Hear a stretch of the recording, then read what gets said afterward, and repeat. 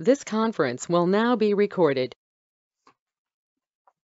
Good evening and welcome to the Alpena City Council meeting of December 6th, 2021. Call the order, please. Mayor Pro Tem Johnson. Here. Councilman Mitchell. Here. Councilman Noah. Here. Councilman Osmer. Here. And Mayor Walagora. Here. Please rise for the pledge. Pledge allegiance to the flag of the United States of America and to the republic for which it stands, one nation, under God, indivisible, with liberty and justice for all. Okay, I'll entertain a motion to approve the agenda. So moved. Mayor Pro Tem Johnson. Yes. Councilman Mitchell. Yes. Councilman Noah. Yes. Councilman Osmer. Yes. And Mayor Walagora. Aye. Motion carried. Any proposed modifications to said agenda? No. All right, approval of the minutes for regular session of November 15th, 2021. Any issues or changes? Okay, citizens appearing before council on agenda and non-agenda items are allowed 5 minutes each to address your concerns. If you'd like to do so, please come to the podium and state your name and address for our records.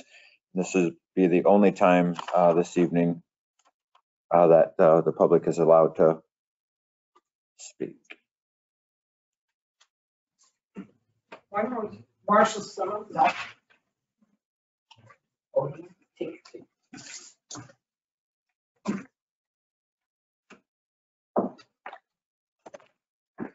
My name's Marshall Simmons. I live at 1260 Lakeshore Drive in Harrisville. And the reason that I wanted to attend tonight's meeting is because I haven't been a former resident of Alpena and Alpena Township.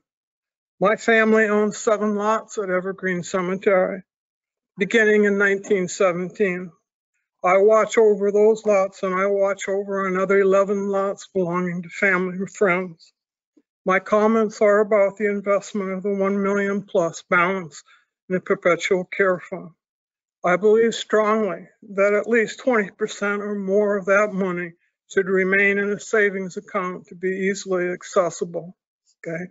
Any interest earned on an account belongs to that account. Otherwise, that account will diminish due to inflation. Evergreen Cemetery represents the very fabric of the lives and early years of this city. Previous council members are buried there. Most of those people up there are buried there. Our first teachers, firefighters, law officers, veterans, saloon keepers, as well as the lady that died in 1927 after being overcome by fumes at her place of employment. We understand the importance of preserving the area from their convictions and their expectations. The first cemetery ordinance was written in 1874, and it expresses the comments and events. It expresses their concerns. The first ordinance states clearly that the city promises that the grounds, buildings, enclosures, and appearances are improved and are kept in good condition and repair. It's the people's understanding of the whole area of the cemetery, not just their grave sites there. Okay. As you may know, the metal fence and entrance gate was installed in 1907 to replace the deteriorated wooden fence during the same time as the construction of this building. A small portion came from the city funds, with the majority being raised in the community. Since 1918, those people buried at Evergreen and their families have contributed to the fund to maintain and improve the graves where their graves are located. The fence is symbolic of their interest to keep the cows, sheep, and deer out.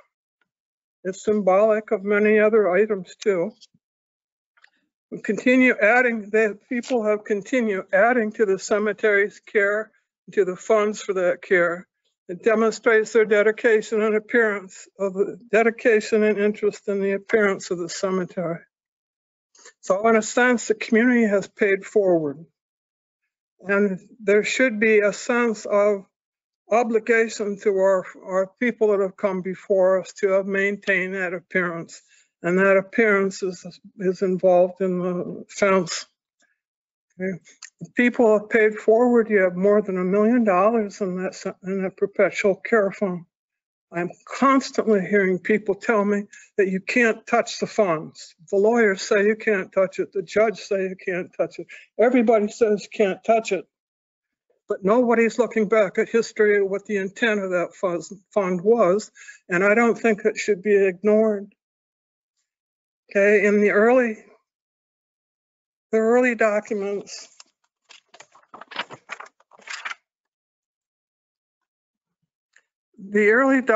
say, thank you. The early documents for the perpetual care to explain the fund, the purpose of the fund, it says including the trees and the grass and the watering and the resodding. You can take resodding out because it doesn't apply anymore. Resodding meant filling the opening or the sunken area after the body and the wooden box was gone. We now use vault so they don't have the need for resodding. Maybe the grassing, but sodding is an old term.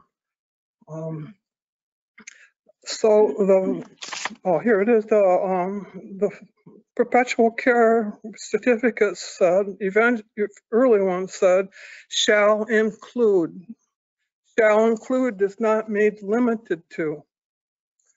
Other aspects I've already mentioned. But the fence and the entrance represent the interest then and now and the concern for a protected location for burial.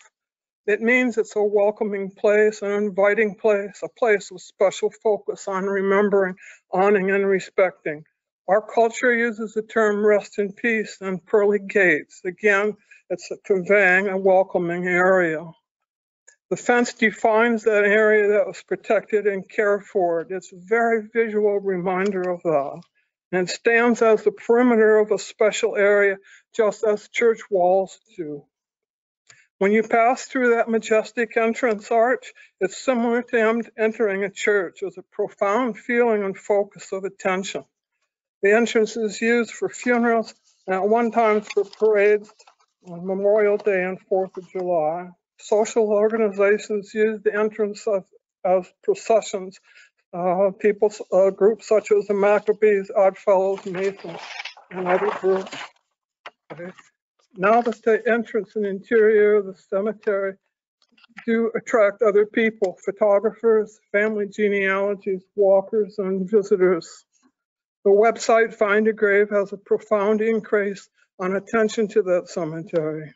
But through that website, people check on their families. So you have to keep that in mind about the issue of abandonment. You have to finish in 30 seconds, please. Do I have what? You have 30 seconds to finish. Go to where first? You only have 30 seconds more. Now it's 10. Keep talking. I wish the council would embrace the return of the cemetery fence, the continued support for the entrance and the arch. It's important to honor the past and honor the people that have accomplished that, just as the city council members did in 1906 and 1907. The money's already there. The majority of the people I meet are interested in Evergreen, are very quiet people. They are not loudly spoken nor wish to be the focus of the public meetings. This is also true for those that attend my cemetery walks and presentations. Just because we're not outspoken doesn't mean we should be minimized. The city council in 1905 had the legacy of the Evergreen fence and gates. You as a group, you have the honor of administering that area, and you could have the pride in returning the fence and the gates. Thank you. Thank you.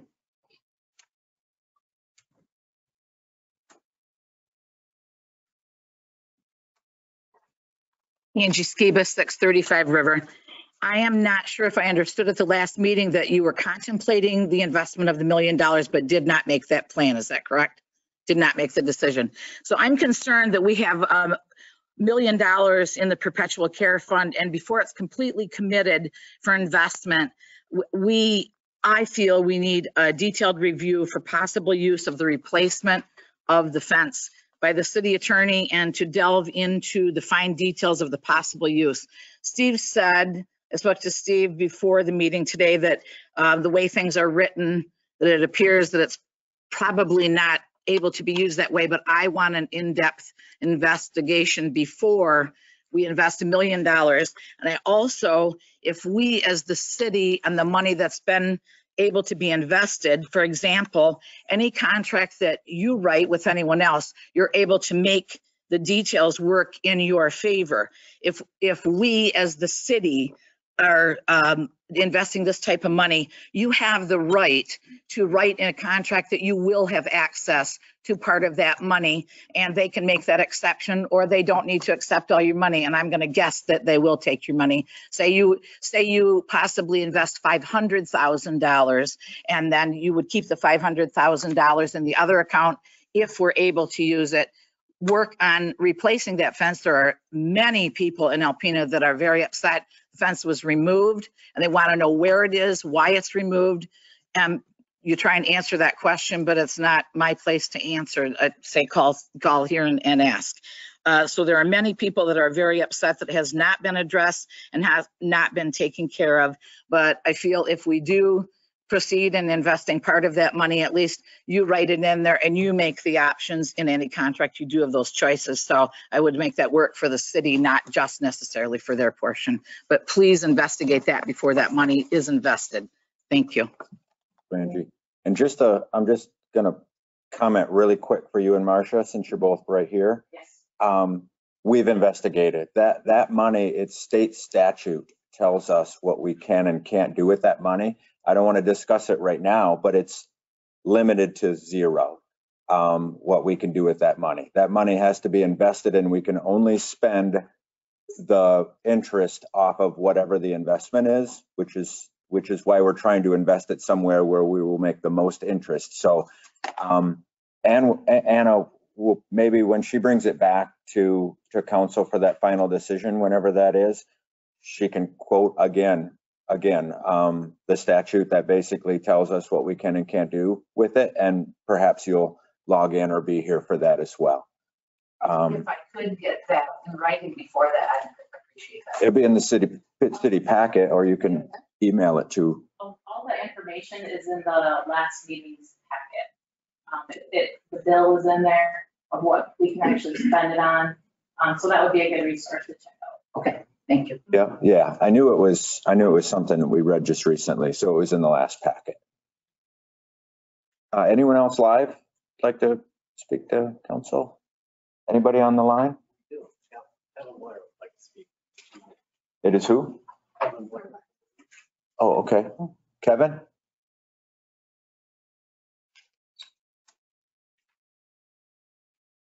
Hello, can you hear me? Yes.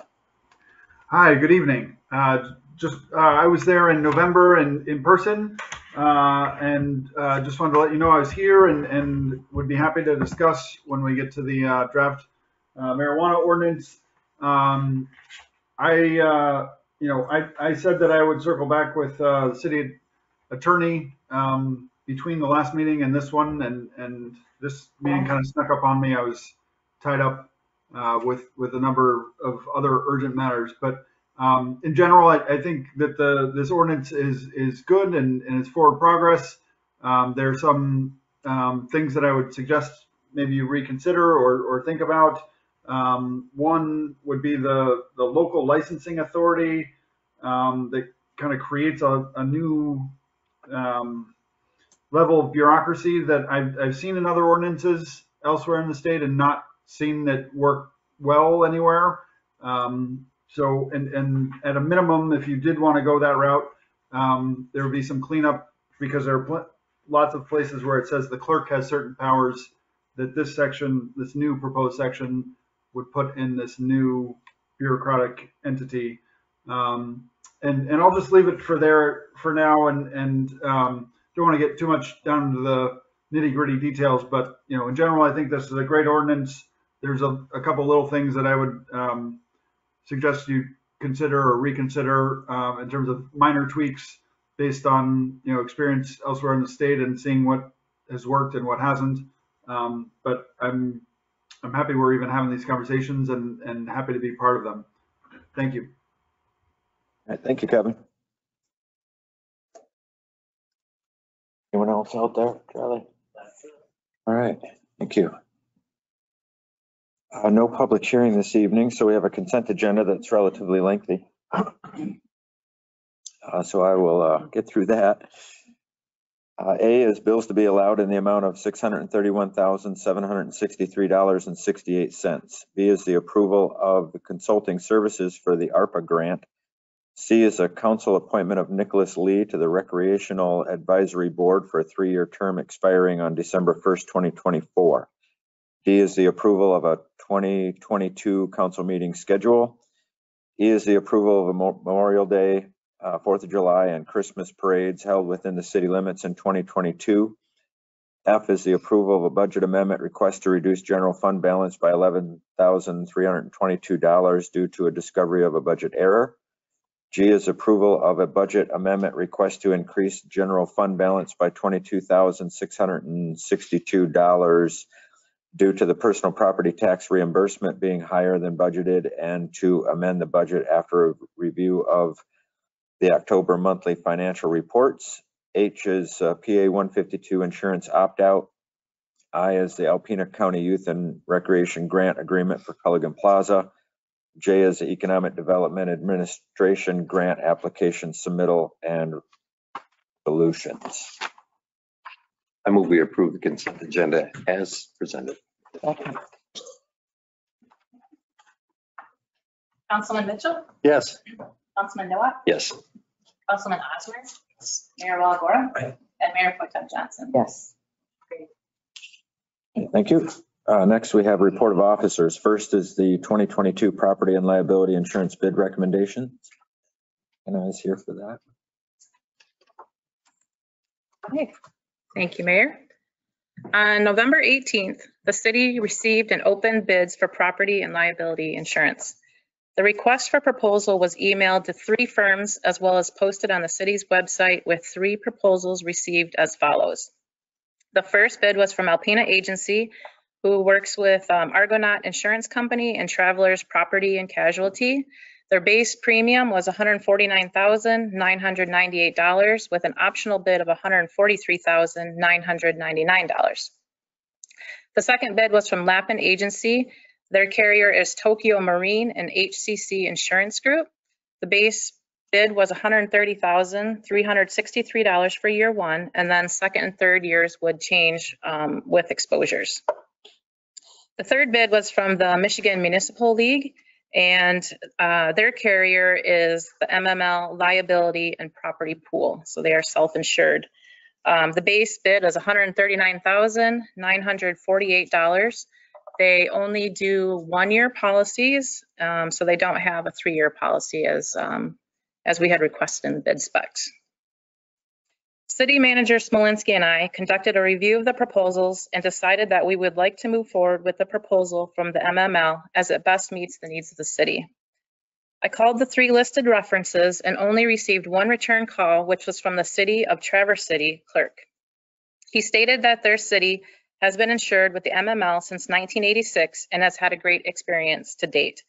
Their claims process is consistent and timely, coverages are sufficient, and exclusions are not overboard.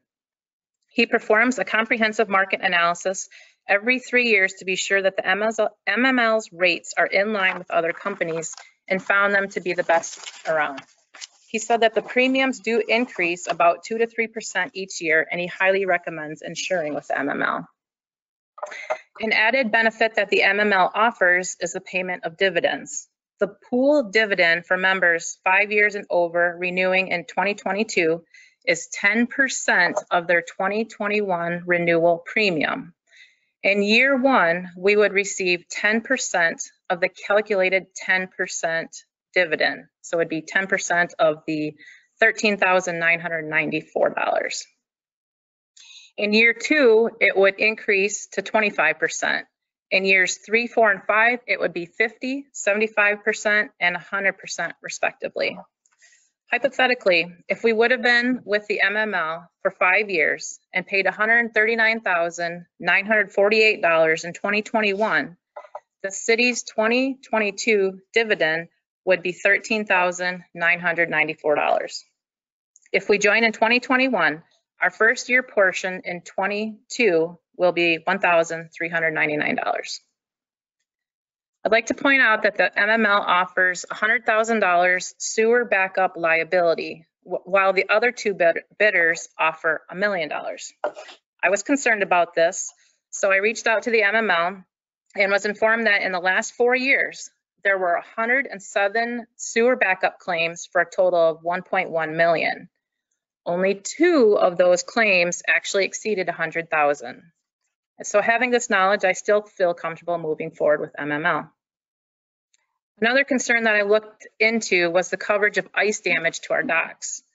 The MML claims manager said that although there is a property exclusion for impact damage to docks, piers, and wharves, they have paid claims to docks and piers. Coverage is based on the facts and merits of the claim. Other benefits and differences that were noted include significantly higher limits of liability for municipal general liability, public officials liability, law enforcement liability, and automobile liability. The deductibles are also lower on numerous coverages or non-existent. The pool insures more than 433 public entity members, 139 fire departments, 170 law enforcement agencies, 2,195 police officers, 5,772 miles of streets and roads, 6,950 vehicles, 195 water utilities, 218 sewer utilities, 24 municipal marinas, 206 water service operations, 17 dams, and has $5 billion of property values. It is my recommendation as Clerk Treasurer Finance Director to award the property and liability bid to the Michigan Municipal League for an annual premium of $139,948 for 2022. And it's just the first question that came to mind is one I think that we got answered, but I wanted to ask it again. Not all insurance companies are apples to apples. It's usually an apple to an orange. Can you highlight for council some of the differences that you see between this particular policy that they're going for and some of the others that we have? I knew that you would ask, or someone would. So I did a comparison, and like you said, it is hard to compare them. So as part of our bid specs, we had a questionnaire in there, and I transferred those questions onto a spreadsheet and just put the responses from each bidder. Some of the differences that I noticed, as I had mentioned in my memo, for the municipal general liability, public officials, law enforcement, automobile liabilities, all of those limits of liability are $10 million each. Whereas with the other two, it's $1 million per occurrence or a $3 million aggregate limit. So that means if there's more than one claim in a year, it would max out at $3 million. Some of the other differences that I noticed, our comprehensive coverage on vehicles is only $250 deductible, whereas with the other two is $1,000. As I mentioned, sewer backup is lower at $100,000, but I think in the explanation I was given from MML that it is justified. Let's see what else here. Property coverage, the deductibles with the other two are $5,000, and with MML it's only $500. There's no deductibles for many of the crime coverage, including employee dishonesty, loss inside the premise, loss outside the premises, money orders, and counterfeit paper. And also our marine operators legal liability is $10 million of coverage, whereas the other two are $1 million. The property, I think I already mentioned that about the property coverage deductible. Building and personal property, so contents, $500 deductible with MML. Nothing is listed with Alpena agency, and then $5,000 with Lappin agency.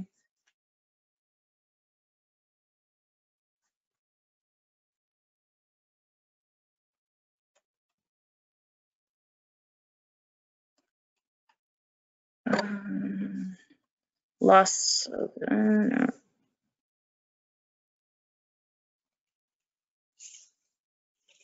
There's a lot of highlights on here, I apologize. Boiler and machinery coverage, it's $1,000 deductible with Lappin, $5,000 with Alpena agency, $500 with MML.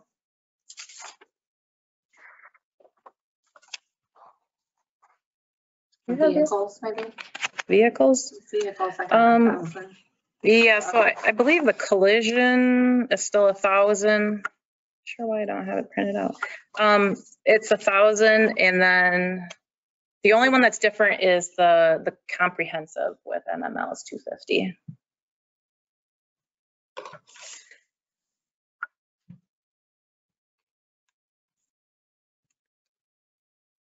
Does that answer your question? Go on. Yeah. You know, because bids and stuff like that, I usually like the lower one, but sometimes it's like, as we've done in past on other different, you know, vehicles, do prepping out vehicles, and stuff, and always the lowest prices and usually the best deal in the long run. So reading, you know, what we went over here on the memo and such, I thought this actually sounded like a better long-term fit for what we're looking for in that.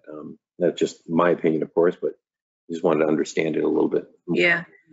Some additional research that I did earlier today. I was trying to figure out how much we've paid in deductibles to Lappin agency over the course of the last 3 years that we've been insured with them.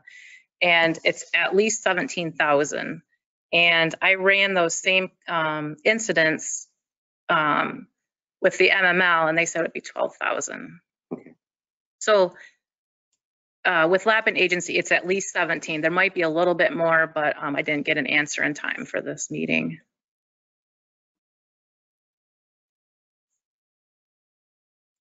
I think that the dividends is a very nice benefit. We have workers' comp insurance with them, and that also reduces our premium for that as well. Kind of like We've been insured with them for a long time, so we're always getting that benefit. And once we get up to about year 4, we should be below the low bid. We should be like in the 120 high range. Okay. And every insurance company, if I understand correctly, will review all of your claims to set your premium for the next year. Is that common practice, where they kind of look at all the different claims that maybe you put on and to reset your? Oh, I'm not sure how that works. Connie Munson with MML is available online. Maybe she could answer that question for us. Sure. What was the question again? With the rates that are set, is it a review of all of the expenses or payouts that we've had in the year prior? Is that how that works? How we do our rates? Yes. Your rates are promulgated by the pool based upon the entire program's history with losses. So then after we have our rates set, we actually have an actuarial firm that helps us determine what the rate should be from year to year. Then our underwriter has scheduled credits, and you get merits in a credit form for your loss history. And so when you bring the whole thing across from your base rate, then you've got your credits applied to it, and that comes out to be where the premium falls. And we have the ability to adjust those up or down to keep your premium down.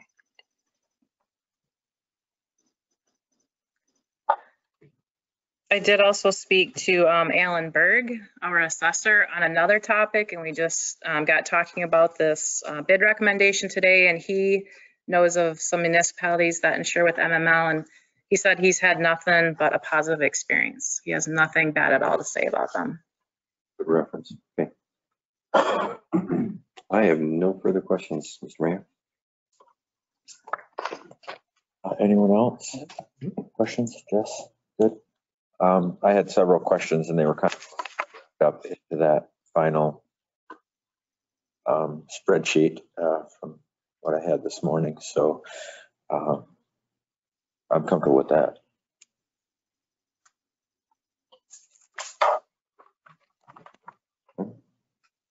questions on that? Right, okay, so, let me see, I move we award the property and liability bid to Michigan Municipal League for the annual premium of $139,948. Second. See, I made it run back to the desk. Councilman Nowak, Yes. Councilman Osmer, Yes. Mayor Walagora. Aye. Mayor Pro Tem Johnson, Yes. and Councilman Mitchell. Yes. Okay. All right, thank you, Anna. Next up, we have the second reading of ordinance 21-465, which amends the City of Alpena zoning ordinance articles 2, 5, and 7. I will not read this with policy unless somebody specifically asked me to read it, but this mainly deals with food truck and food truck park, where they're located. But I think the last time we were here, Denise Klein was also available. I'm not sure if she's on there tonight. But this also basically cleaned up and made it easier to read where some of the other business establishments can be located. For instance, coffee shops, restaurants with drive-through, things of that nature. And it lays out where they're permitted by right and where they might be permitted by special use. So it's basically a restatement in a little more readable form of what was in the ordinance, and also, like I say, adding the food truck and the food truck park. So we just need a vote yay or nay. Before we do that, I just want to point out that I was expecting Leland Bruning here in my position today, and I had put her name on these, so I will have to strike that on both of the ordinances. So I move we adopt ordinance 21-465. Or, Councilman Osmer, Yes. Mayor Walagora. Aye. Mayor Pro Tem Johnson, Yes. Councilman Mitchell, Yes. and Councilman Nowak. yes. Motion carries. Thank you. Next up is the second reading of ordinance 21-466, which amends the City of Alpena zoning map. Bill? This one is also second reading. And this is to specifically rezone the parcel located at 1010 South 11th Avenue from RM2 to B1. And I think you have the map that's attached. And also I think there were some questions last time, I can't remember but about making this consistent with the rest of the block. So I think that's what it intends to do. I don't know if Montiel has anything that she wanted to add. No, that's correct. The rest of that section is currently B1. So they're looking to make it B1 basically to the corner.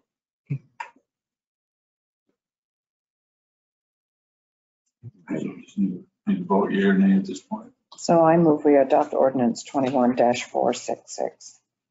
Second, Mayor Walagora. Aye. Mayor Pro Tem Johnson, Yes. Councilman Mitchell, Yes. Councilman Nowak, yes. and Councilman Osmer. Yes. Motion carries. Thank you. Next up is first reading of ordinance 21-467, which amends chapter 18, section 18-1 of the medical marijuana facilities and adult use marijuana establishments. This is quite lengthy. And although I'm willing to read it, I'm hoping nobody asked me to read it in its entirety. I was just going to highlight it. This obviously, we already have a medical marijuana ordinance. This is going to, in a sense, replace that and adopt both medical and adult use marijuana in the state ordinance. So section 18.1 starts out with under subchapter A, the purpose, intent, and relationship to other laws.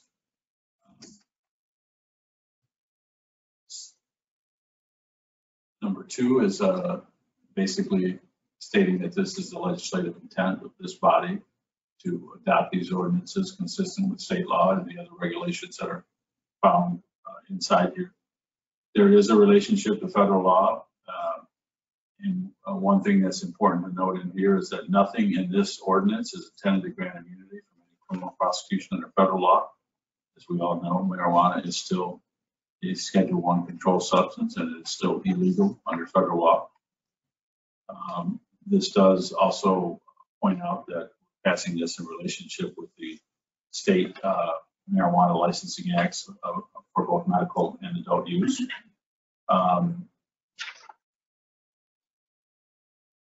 Subsection B basically says we're adopting the definitions, as those are contained in the state laws. Those state ordinances or state laws, statutes lay out certain definitions. We're simply adopting those by reference. Number C is the local licensing authority. That is something that Mr. Blair just mentioned when he spoke during public comment. Under 2 of that section, the number of permitted facilities.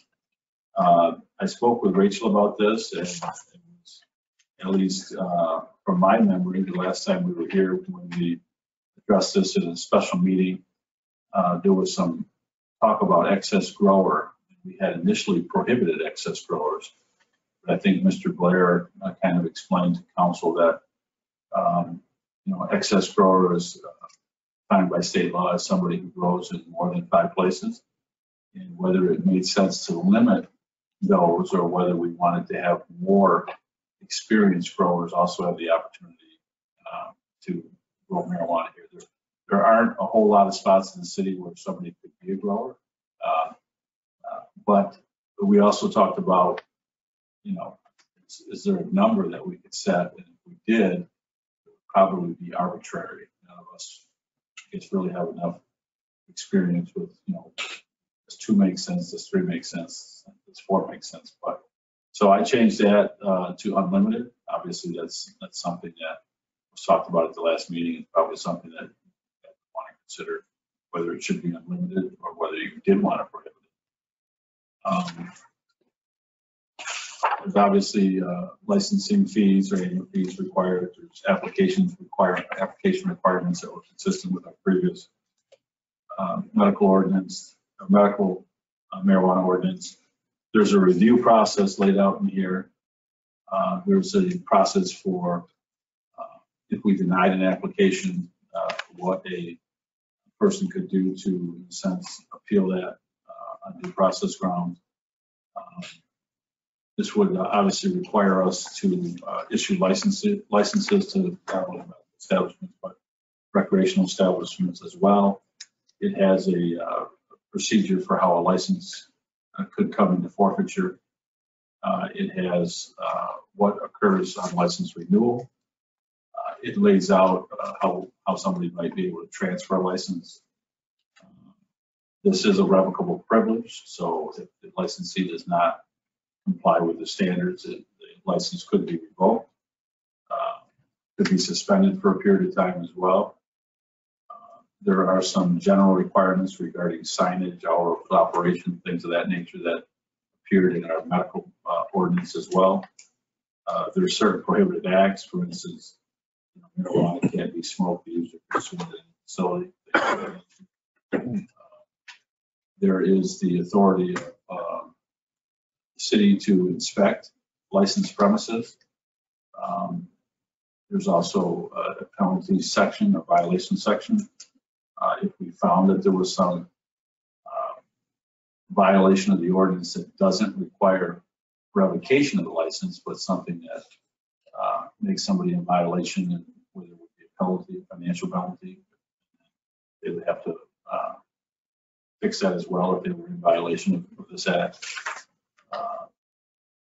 And that's I guess a brief summary of the ordinance. It's fairly long and has a lot of information. All I know is the spelling mistake in the title. It's on the second line where it says medical marijuana. It's missing an A. You see it? Yep, right in the first paragraph after section 18-1. Okay. Yep. Gold stop? That's fine, I'll secretary as well. Well, that was quick. I'll take that up and try to do. And to address Mr. Blair's comments, what I would what I would like is, because it's the first reading, it's the first time this has been dispersed to the public, so I'm sure we'll probably get some other questions or comments about the ordinance prior to its full approval next week. It might be easier if anyone could email your concerns and comments to all of council. And if I receive it, I mean, my email address is on our website, all of us's are, but if I receive something that the rest of council doesn't, I always forward it, and vice versa. I think that would probably be a little bit easier, because I'm going to go out on a limb and guess that now that this has been provided to the public, we'll probably get more than just your comments, if you think that sounds okay.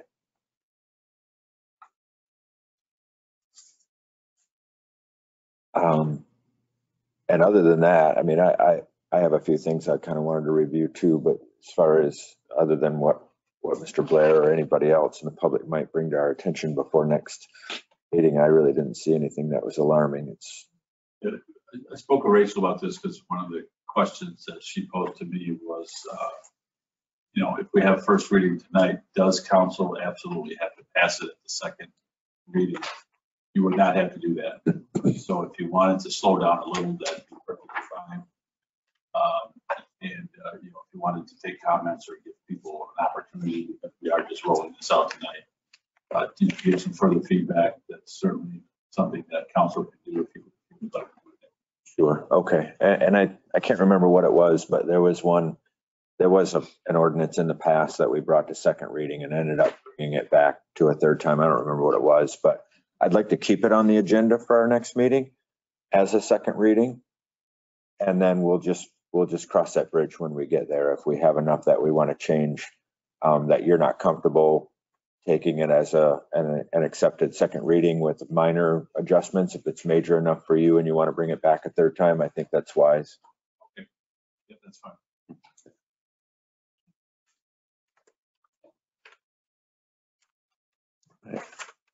Anything else anybody wanted to address on that one before we move on?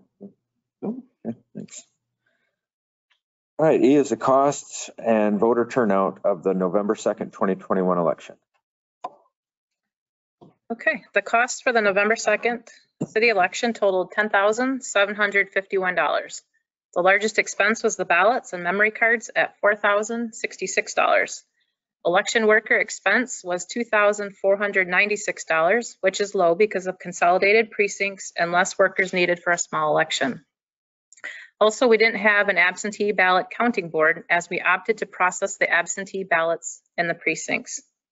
The city had 8,585 registered voters at the time of the election, which is an increase of 62 voters since the May election. The voter turnout was 17%, which equals 1,478 voters. Of that total, 861 voters, or 58%, were absentee voters. The largest voter demographic at 640, or 43% of the total, was once again comprised of females age 60 and older. Combined Precinct 4 and 5, located at the First United Methodist Church, had the highest turnout among the precincts with 657, or 44% of total voters. I did also attach the reports, the voter turnout statistics, which I think are kind of interesting to look at, if you could make sense of it. Could you go to the next slide, Charlie? There you go. So this is voter turnout just by absentees. And then the second one is combined.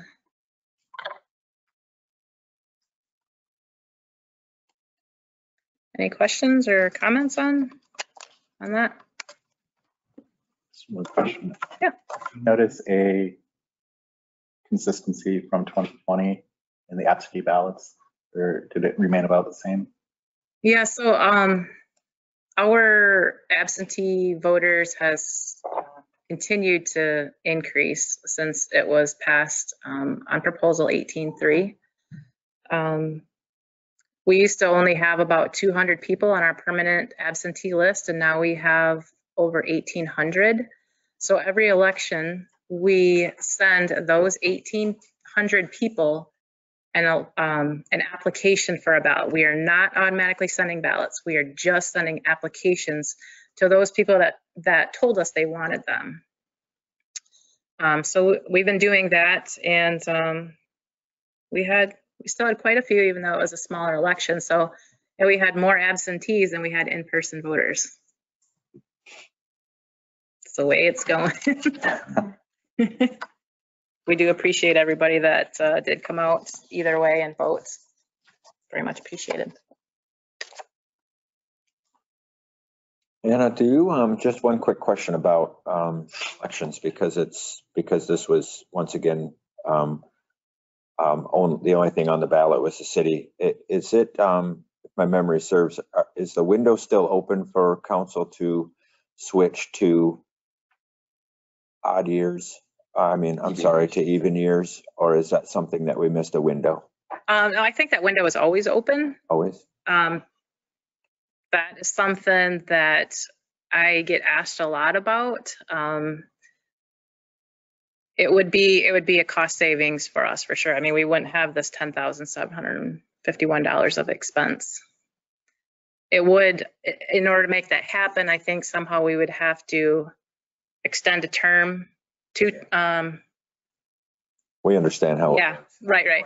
It was still an opportunity, so that's fine. I didn't want to get into a big deal about it at this point, and somebody wanted to bring it up at a future meeting. I just wanted to know if that was still an opportunity. Yeah. I couldn't remember if there was a window or not. So we would have actually had this this election, or this whole entire year, we would have had an election. We had the one in May, but only because it was missed on the November of 20 ballot. But other than that, we would have had a year off. Okay. Thank you. Need to receive and file on that, or is it just informational? I move we receive and file. Or Mayor Pro Tem Johnson, Yes. Councilman Mitchell, Yes. Councilman Noah, yes. Councilman Osborne, Yes. and Mayor Walagora. Thank you. All right, next up is new business. We have a fluoride presentation from Steve Schultz. I'm just going to do the introduction. In response to the current supply shortage and shipping issues experienced worldwide, Suez staff has prepared a presentation for informational purposes to outline the options related to specific chemicals added in the water production process that are not necessarily required by law or by permit process or anything like that. This one in question tonight is fluoride. And we have Tuba from New Jersey tuning in from Suez, and she's going to do a presentation for us on that tonight. Hello, good evening, everybody. Can everyone hear me? Yes. Awesome. Hello from New Jersey. I'm going to keep this short and sweet, 10 minutes. So I'm from Suez Engineering Department within Technical Services, and I am a support function to any of our Suez contracts within the United States. We have about 67 contracts. So anytime there is an action that or study that needs to be done, me and my team members come in and take a look at the existing operations and find out ways to improve those concerns. So today's discussion will be about discontinuing fluoridation and some action items. Should I share? Oh, okay, awesome. So why add fluoride to water? Water fluoridation, basically just adding very small amounts of fluoride to public water supplies in order to reduce the prevalence of cavities. And this was the primary and the major, most important factor of why we're adding it. It's for oral health. And topical fluoride, which is found in the drinking water, is most effective in children ages 3 through 16, either in the form of drinking water or toothpaste. And fun fact, in 1945, Grand Rapids, Michigan was the first city in the US to add fluoride to their water system, and others followed. And the current CDC recommended level of fluoride concentration, the optimum level is 0.7 milligram per liter. And when we looked at CDC website, which is periodically updated, and we have the most recent numbers from 2020, I believe the most recent year, full year, is that Michigan has a fluoridation rate of 41% of all water systems currently add fluoride as the last step. And that equals to 89% of the entire Michigan state population, which means that the bigger the system, the higher the chance of fluoridation. The smaller systems usually tend to shy away from fluoridation. That comes with procurement, maintenance, operation. You need more people, you need more budget, so they are shying away from it. And the 0.7 concentration that we just talked about, only 31% of the state population have access to optimally fluoridated water, which is between 0.6 and 1. The remainder is falling behind. Either they're adding too little or they're adding too much. And Michigan Eagle states that a news release is required if the city is forced to interrupt fluoride addition to inform the public health and professionals. The reason why that box is added is because Alpena this year faced a little bit of scare because they didn't have their fluoride supply. So if we go to the next slide, we'll talk about the background why we had to bring this up today to you. So the fluoridation in Alpena basically is done because it was being done before Suez came in. It's not a listed obligation on the current contract. And fluoride all over the United States, it's not a mandatory requirement by any state or federal regulatory agencies. And it remains a community decision that council people like you and the town people, they come together and they make this decision to whether fluoride is necessary or not necessary for that community in the drinking water form. And Alpena received recognition from Michigan Eagle for maintaining optimal fluoridated system for years. So they have been doing this for a very long time and they've been getting acknowledged, but lately they've been experiencing difficulty obtaining the dry powder form from the supplier. And I believe that in July there was an RFQ out for the dry supply, and there was only one bidder that responded, and that one bidder was awarded. And due to COVID pandemic, not just the dry fluoride, but we're seeing supply chain issues with a lot of the chemicals around a treatment plant, and this one came up. So to mitigate this problem, Suez found dry fluoride supply from our other operations around the United States. I think some of them came from Northeast to supply Alpena for a couple of more months. I think we have enough supply right now for January to take us through, and we have to make another decision whether to find it from other operations if they have it, or switch the supplier if there is interest. If there is supply of dry fluoride in the United States, we're at this point where we have to make a decision to make sure we either continue with the fluoride, or we found a source for it, or we discontinue. Next slide, please. So solutions and alternatives. We have three paths to choose from. The number one path is to seek alternative suppliers and void contract with the current supplier, since they have not able to fulfill the obligations of their current contract. With this option, the cost may go higher than the previous contract due to shortages and expedited shipments, because there is a smaller pool to choose from with the dry fluoride suppliers.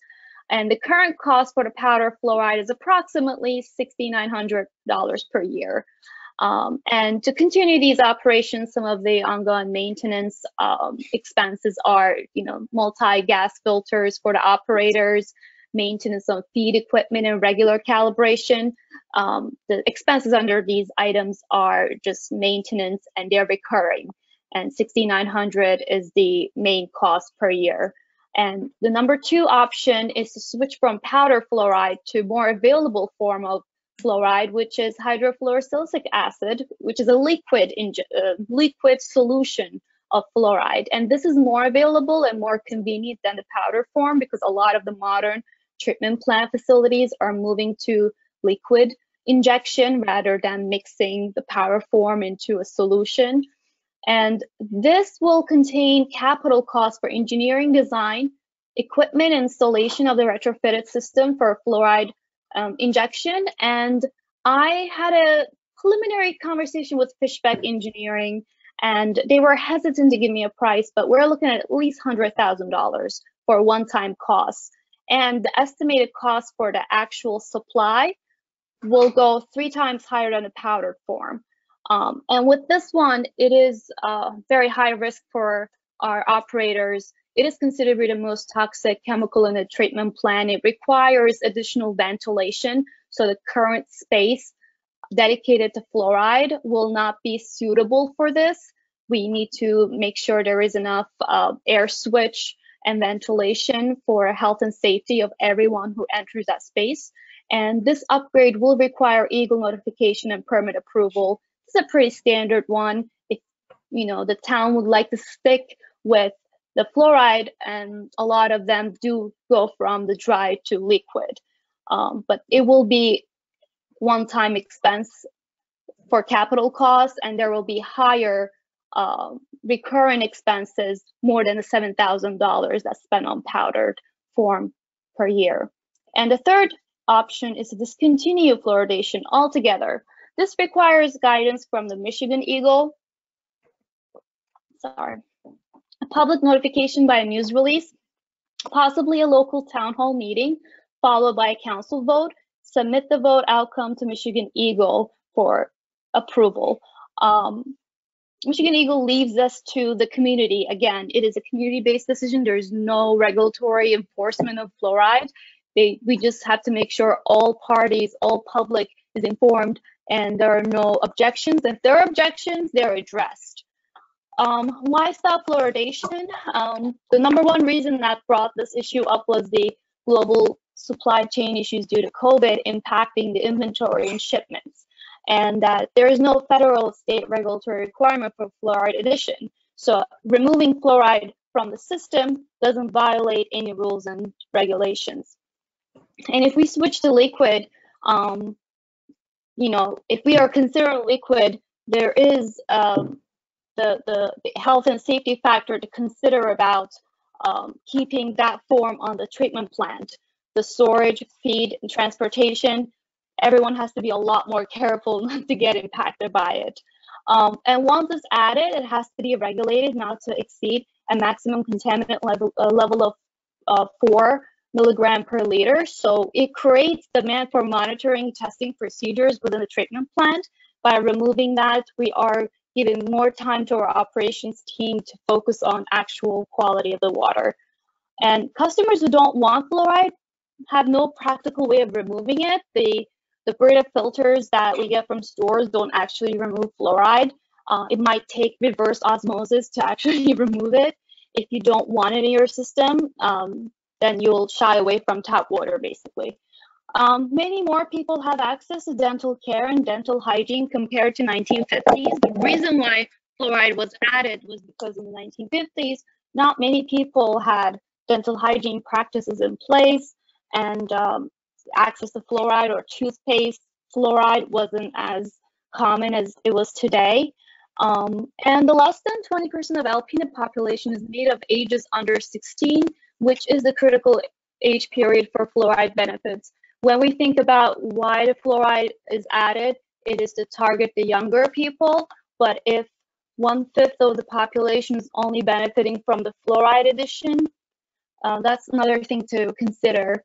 And like I said before, there are many everyday alternatives to consume fluoride: toothpaste, mouthwashes, nutrition, soft drinks, juices. We have a lot of sources for it besides tap water. 11% of non-fluoridated water systems in Michigan are made up of less populated municipalities. So that also puts Alpena in this category where smaller the municipality, the less likely the fluoridation will take place because of the higher per capita fluoridation cost plus smaller staff operations. It puts the the burden on the existing staff.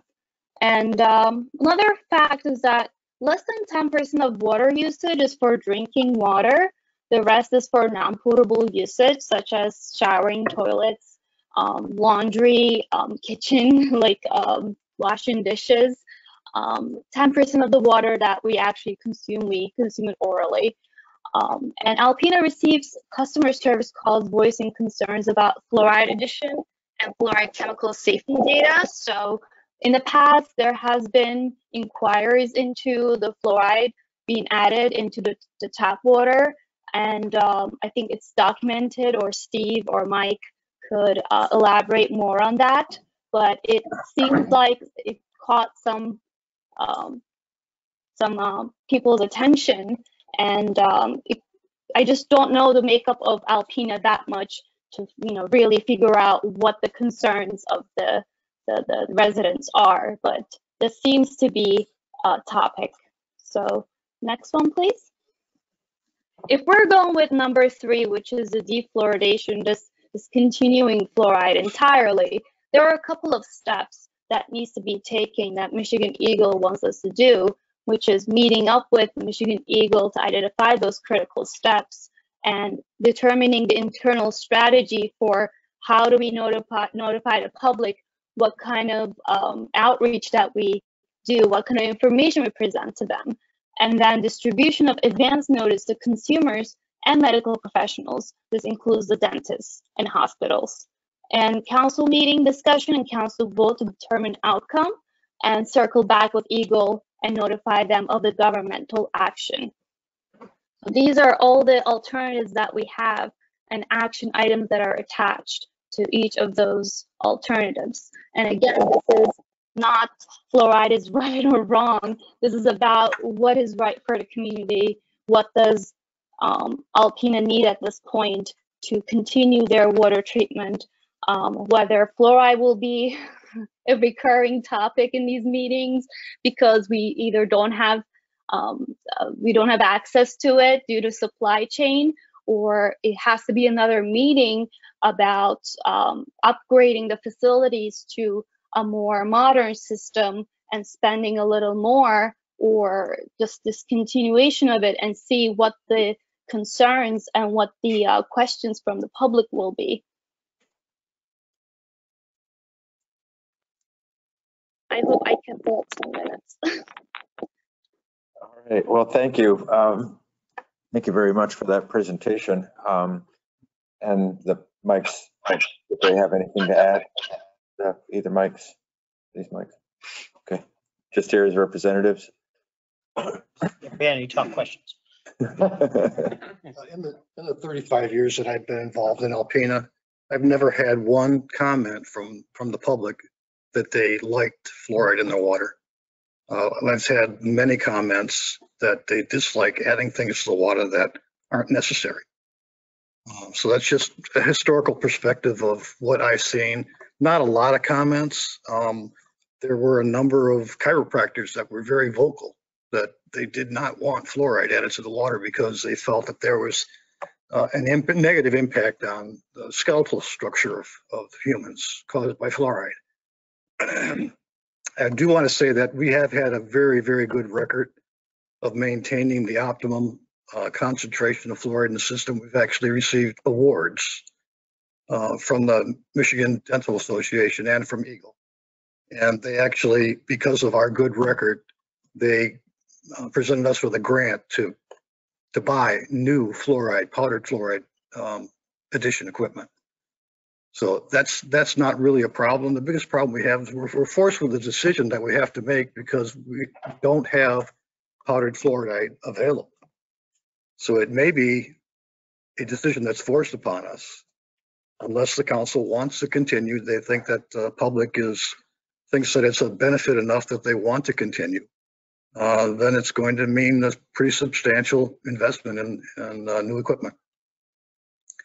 And we wanted to present all of the information so the council could make an informed decision.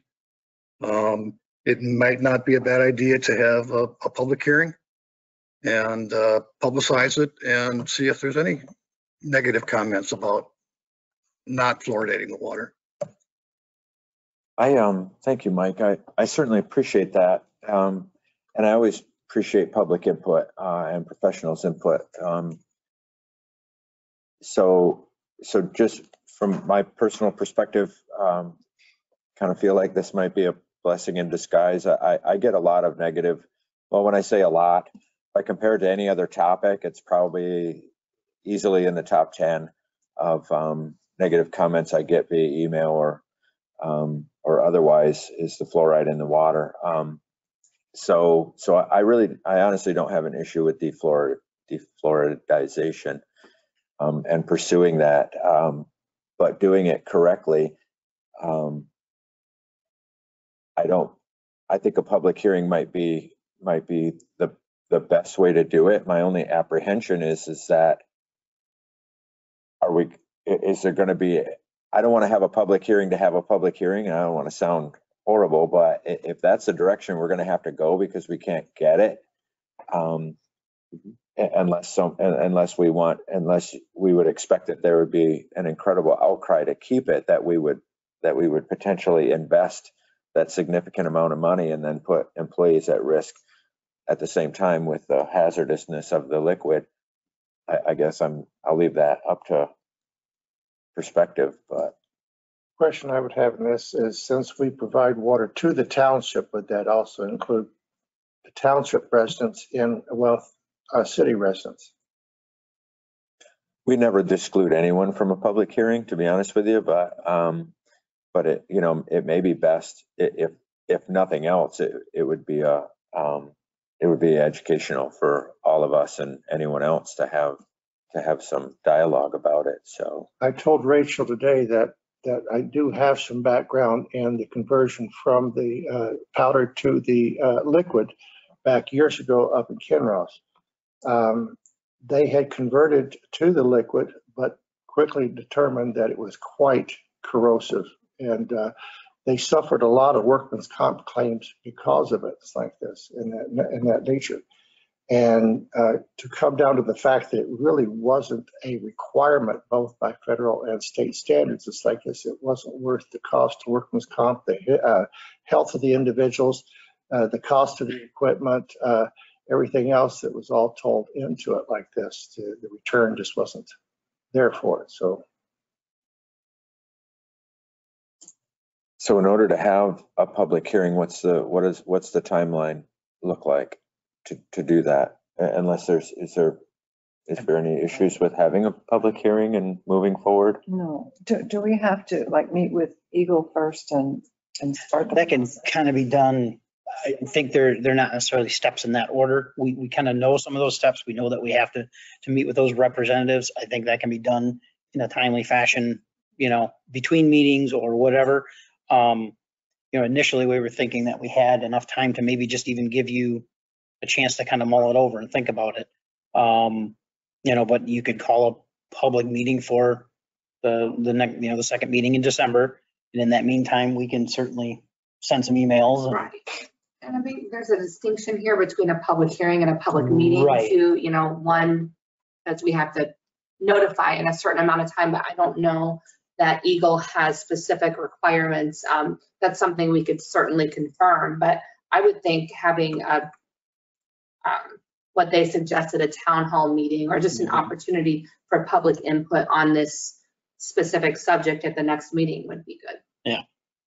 Just have it as an agenda item, I don't think it has to go as far as our typical public, hearings where we have to have a 10-day, advertisement period or whatever. This is, right. Because we give the public an opportunity and they know about it ahead of time, which they certainly will. Sure. I think that's really good information and then maybe it would be helpful if we put it out on our website and our Facebook page for the public's review. Yeah, definitely. Sounds reasonable. Yeah. It has a Suez trademark on it, so I'll have to make sure that they're okay with that. Well, and I can certainly send this out to the media afterward. Sure. Mm-hmm. Sure. All right. Well, let's start that step. Steve, appreciate it. Yep. Thank you, Mike. All right, next up is a citywide boiler inspection bid recommendation from Steve as well. Okay, on November 15th, 2021, the city received and opened bids for the citywide boiler inspections. Bids were sent to 4 firms as well as posted on the city's website, with 1 bid received as follows. And I'm not going to read them all off. There's a table there outlining their costs from 2022 to 2024. They compare quite nicely with the previous contract. And you know, they've done this before for us. Weinkauf has done this work for us before. The intent of the project is to perform annual boiler inspections in accordance with the 2009 Michigan Boiler Code, Rule 27, which requires a service technician to be certified to perform the annual testing. This is, you know, this came about, like it says, in 09. So it was something that we could do by ourselves before, but now it's something that we can't do this on our own. So we have to hire it out, this portion anyway. The state of Alpena shall have the right to extend this contract for 1 additional 3-year period if both parties can mutually agree upon prices, and in no case shall it be extended beyond December 31st of 2027. It's my recommendation as city engineer that we award the citywide boiler inspection contract to Weinkauf Plumbing and Heating at the prices listed above. Weinkauf Plumbing and Heating holds all the required mechanical licensing for the inspections. Steve, I've got a couple of questions. Yeah, I don't like the single bids. Have we reached out to the other bidders? Do they even have the required credentials to bid on this? I mean, or is there others that they could recommend within the state? Yep, they all do. And what we found out is we didn't get a call back from one of them. There was another one in West Branch that they just said it's too far to come and go back and forth. One of the ones that has bid on this before, one of our local bidders, indicated to us today that they did not get the email or did not know that it was out for bid. We checked the email address that we sent it to. They said that was the correct one, and we show where we sent it. So I don't know, got lost in somewhere, but they did, you know, they bid in 2016 against Weinkauf, and Weinkauf got that bid also. So.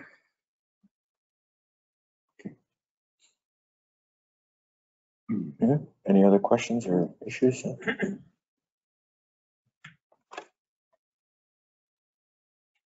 Entertain a motion to clear that. Osmer? He made the motion. So moved. Osmer. Yeah, Mr. Osmer. Mr. Osmer did. I'm just selecting now. That's how I move. Councilman Mitchell. Yes. Councilman Nowak. Yes. Councilman Osmer. Yes. Mayor Walagora. Aye. And Mayor Pro Tem Johnson. Yes. Motion carried.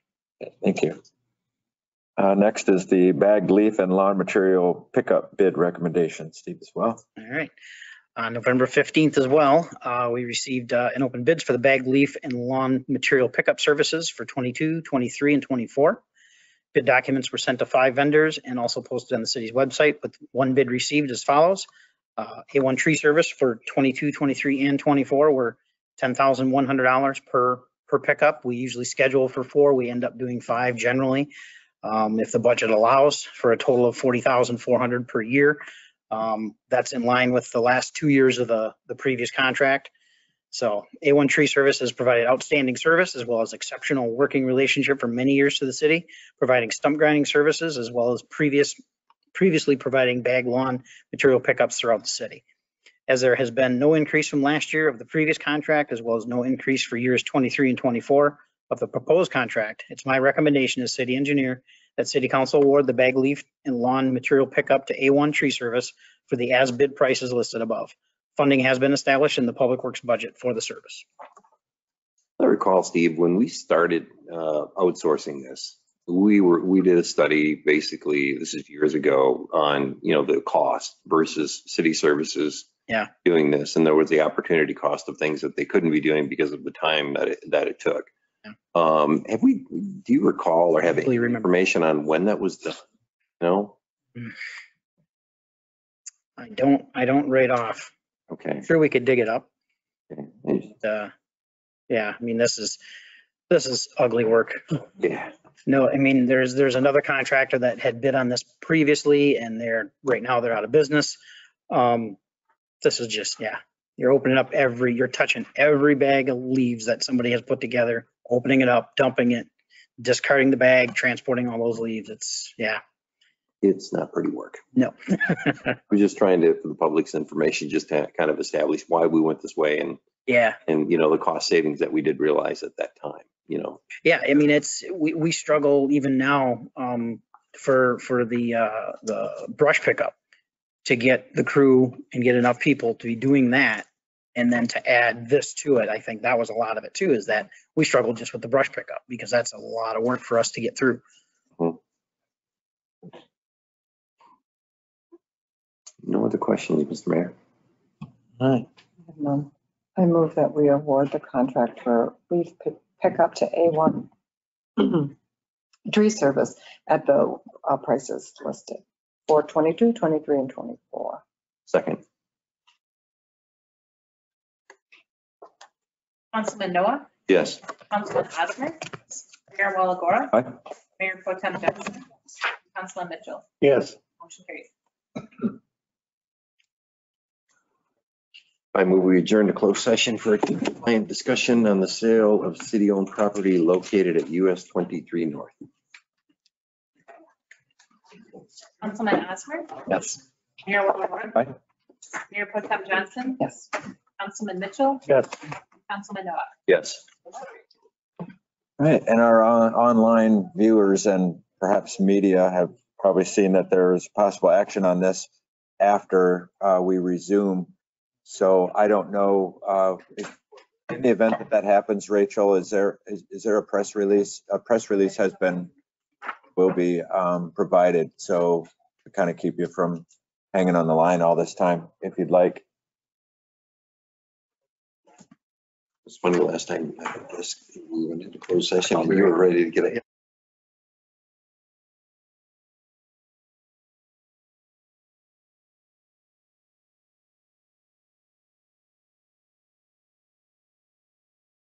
So we're back in open session.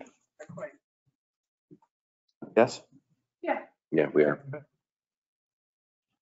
All right, we got one still with us. All right, go ahead. We do have some action to take care of beforehand. So when you're ready. The topic is, I don't even lost my agenda, so thank you, sir. So the topic was the sale of city-owned property located on US 23 North. And go ahead, Bill. So the first motion for council's consideration would be to approve as written the purchase and sale agreement between GT Equities LLC and the city of Alpena, and authorize Mayor Walagora to sign the same on behalf of the city. So moved. Second. Mayor Walagora. Aye. Mayor Pro Tem Johnson. Yes. Councilman Mitchell. Yes. Councilman Noah. Yes. Councilman Osmer. Yes. Motion carried. Thank you. Second motion would be to agree, to approve the buy and sell agreement between PCI and the city of Alpena with two modifications. One, that the requirement that the city provide at the city's expense a survey within 30 days of the date that this agreement is signed under section 5 would be removed. And second, that the date for the written acceptances offer would be extended under paragraph 24 from December 1st of 2021 to December 10th of 2021. And also to authorize Mayor Walagora to sign on behalf of the city. So moved. Support. Mayor Pro Tem Johnson. Yes. Councilman Mitchell. Yes. Councilman Noah. Yes. Councilman Osmer. Yes. And Mayor Walagora. Aye. Motion carried. The third motion for council's consideration would be to approve as written the agreement between WSSA LLC and the city of Alpena for the purchase and sale of the property noted in that, with one change, and that is that the city would reserve the discretion to move the proposed 3-acre site from the north side of North Industrial Highway as presented in the purchase and sale agreement to the south side of North Industrial Highway. And further, once again, that Mayor Walagora have authority to sign on behalf of the city of Alpena. So moved. Second? Councilman Mitchell, Yes. Councilman Noah, Yes. Councilman Osmer, Mayor Walagora. Aye. And Mayor Pro Tem Johnson. Yes.